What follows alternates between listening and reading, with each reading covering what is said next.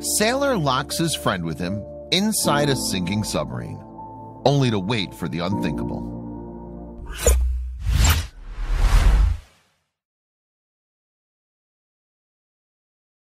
But before we start, please give the video a like and make sure to subscribe to Wonderbot and hit the bell so you'll never miss any uploads from us. Our lives are half fate and half our choices.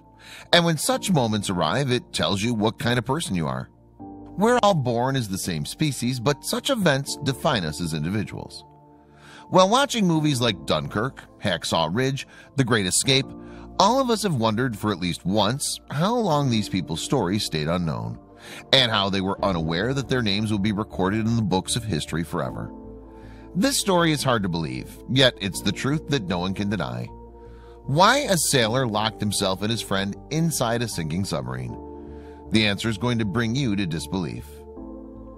Well, our today's story takes us back in the ages of war. Every boy who chooses the soldier life for himself is aware of the risk involved from the very first step. The thing that scares most of the people is death, and a soldier always stays ready for it. Being prepared for death is a different thing, and actually facing it's different. And even the greatest of thinkers can't be sure of what it takes to decide between running away from danger and running towards it.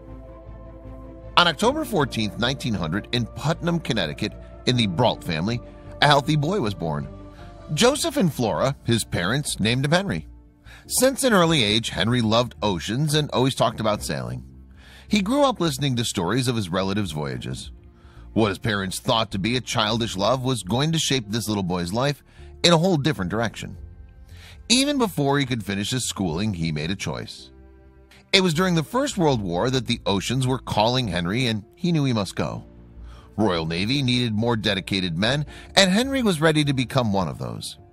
At the age of 16, when most of the boys are lost in their first love charms, Henry put his name for selection in the Navy and got selected. His family didn't want him to go, but he knew where he belonged. Indeed, getting selected in the Royal Navy was a golden opportunity for 16-year-old Henry. Being selected in the Navy meant getting paid for doing what he loved. Henry always dreamt of doing both. So the young boy worked for the White Ensign in the Royal Navy.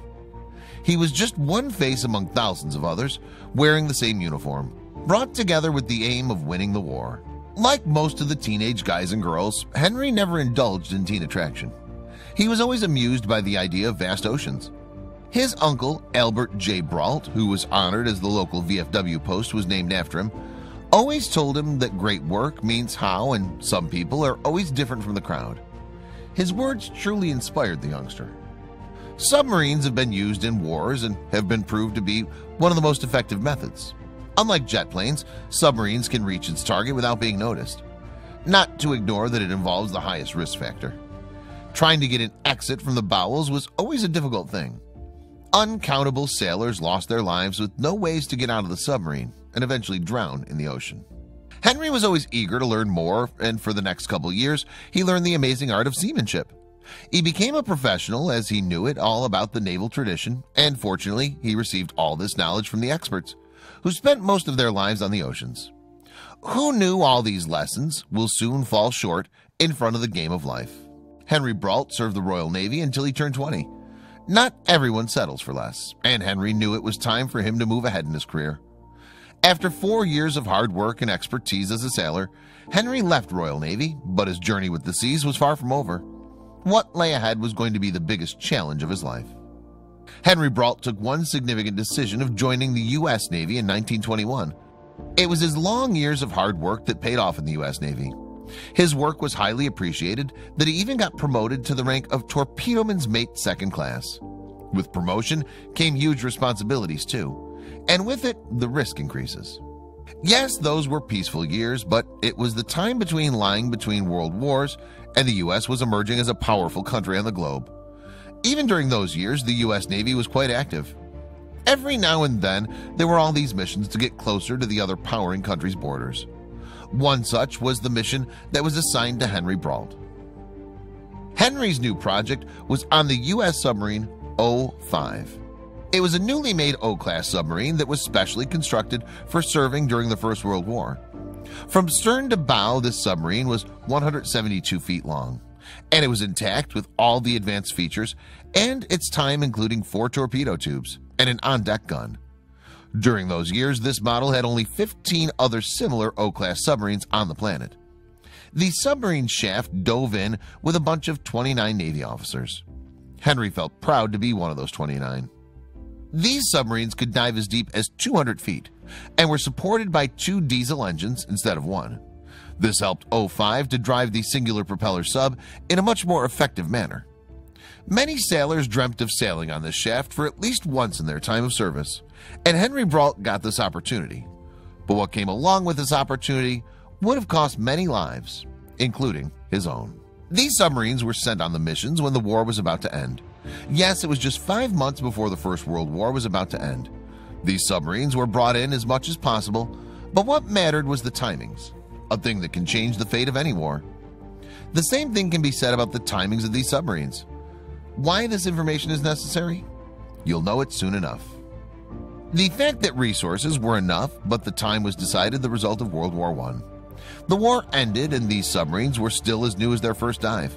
So these submarines were not given rest even after the war was over.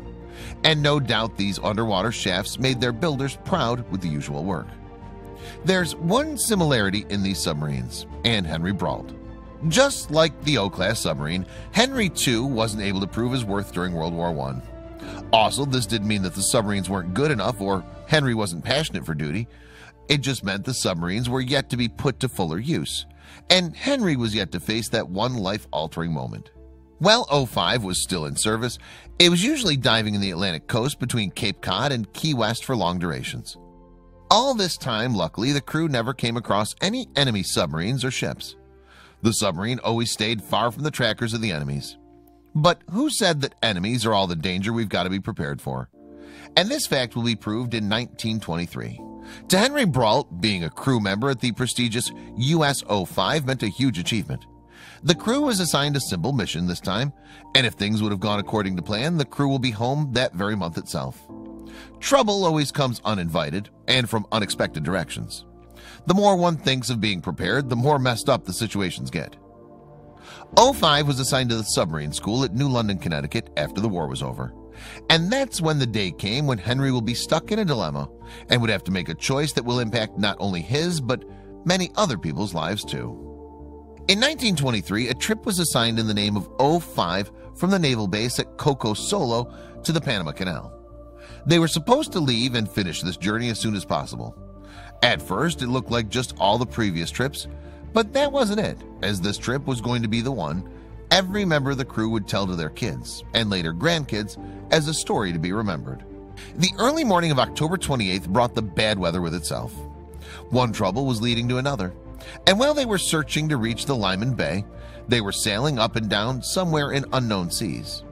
The crew soon realized the reason for not reaching at the destined place yet. Unfortunately, the contact with the head office was disturbed, and they were lost in the middle of the sea. It was just the beginning of the sad events that were about to take place. As if losing track of the way wasn't bad enough, that there was a ship sailing right in their direction. The whole team was unaware of the ship approaching in their direction. At 6:30 a.m., the United Fruit Company steamer SS Abangares collided with the O5. The accident caused a 10-foot gap next to the control room on the side of the starboard. The worst thing happened when one of the ballast tanks stopped working. The steamer itself remained unharmed. The O5 submarine staggered in the port's direction, but it was sinking, and the Navy officers knew that this submarine would not make it to shore. The ship was sinking in the 42 feet deep water, and there was no way to stop that from happening.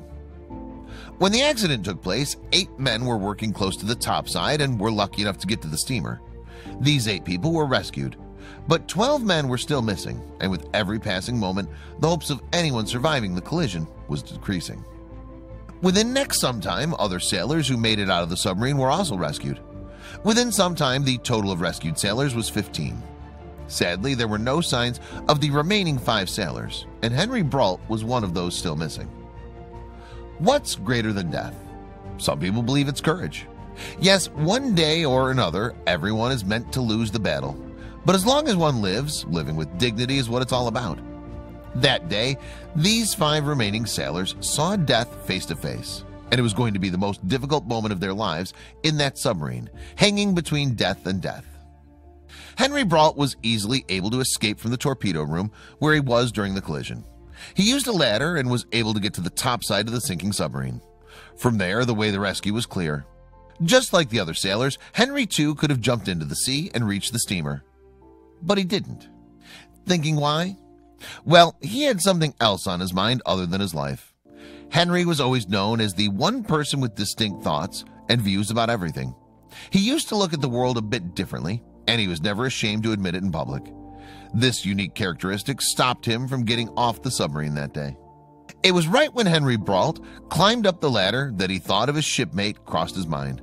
Lawrence T. Brown was the person whose shift got over an hour before the accident, and so he went to his room below the deck to sleep. Henry knew that Lawrence was exhausted after his shift and would have fallen asleep before the collision. It was at that moment that Henry Brault was stuck in the dilemma of saving his own life or thinking about his friend. He just couldn't leave his friend behind. He knew Lawrence was asleep and wasn't aware of all that was going on. He made his choice and was aware that it might cost him his own life. Henry Brault looked for Lawrence and found him in his room. The room's floor was filled with water and they didn't have much time left. The moment Lawrence woke up, he was taken over by an immense shock of all that was going on. But it was too late for them to get out of the submarine.